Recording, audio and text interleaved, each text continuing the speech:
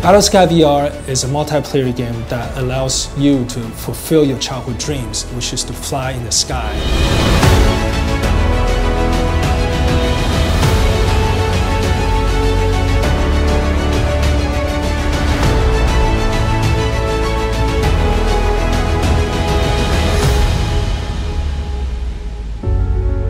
I started the company about 3 years ago, and my other co-founder is my brother David. I'm a software developer by training, and my brother's an architect. So he was very interested in the VR technologies, and we thought it would be very interesting to build a game.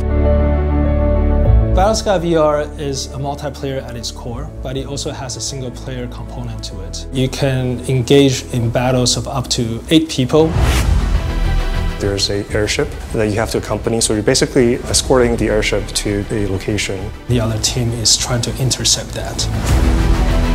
The first level is basically a sky island. There's caves in the map where there's actually spiders. There's also a huge dragon boss character that you have to kill. The second level is Iceland. Imagine you're in the North Pole. There's a lot of narrow channels you have to fly through. The other game modes includes team deathmatch, which highest kill counts will win the game. We also have a race mode, so you're flying through these rings in the sky. What makes this game unique is that you fly around by flapping your arms, and we found that by flapping your arms, you actually don't get motion sickness, which is a big problem. And you can shoot fireball from your mouth by aiming with your head. Iron Man has a totally different mechanism of flying by having thrusters coming out of the palms, and by adjusting your wrists, you can fly around. It also has some very different ways of attacking, either with lasers, with homing missiles, with charged plasma. This female character has a device, and she could use it to point anywhere in space, and she would fly towards that direction. She could actually create a black hole that's going to pull all the characters towards the black hole. She also has some special attacking abilities, kind of like lightning. My brother lives in San Jose, and so with the time difference, pretty difficult to coordinate. So usually we will meet 1 or 2 o'clock afternoon here in Taipei, but we actually spend a lot of time in VR.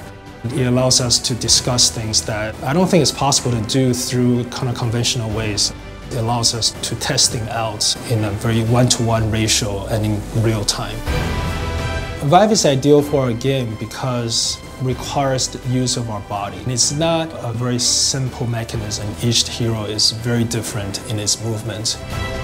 Having the recognition of VDA was a big deal for us. I think it opened many doors. Partnership with different people and kind of being invited to different events. When the Taiwan AR/VR Association had their opening ceremony, we created a different version of the game called the Flyover Taipei. There's all these different landmarks in the city that the mayor himself experienced flying over Taipei. I think people are really going to enjoy this game. It is available on Viveport right now. And if you'd like to experience BattleSky VR in multiplayer with your friends, ask your nearest arcades. If they don't have it, don't worry. We'll be adding to more locations over time.